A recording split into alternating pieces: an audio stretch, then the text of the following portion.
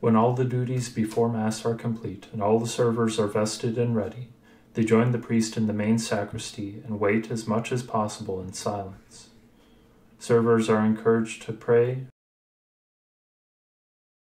to study the altar server manual,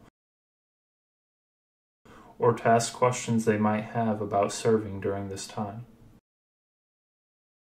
When all are ready for Mass, the servers face the crucifix and pray together.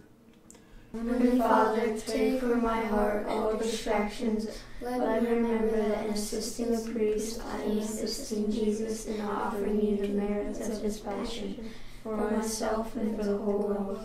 I thank you for allowing me the opportunity to give my service to you. Help me to know what I should do and to do it well. Help me to serve reverently at your holy altar, and so to give you praise and glory now and forever. Amen. When the priest is also ready, he will face the crucifix and say, Procedamus in pace. To which all the servers reply, In nomine Christi. Amen.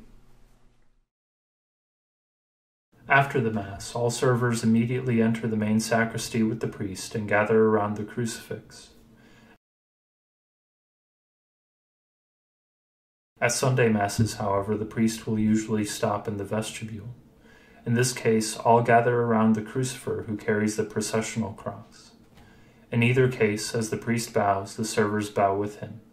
He says, Proceed, to which all the servers reply, Pro omnibus et singulis.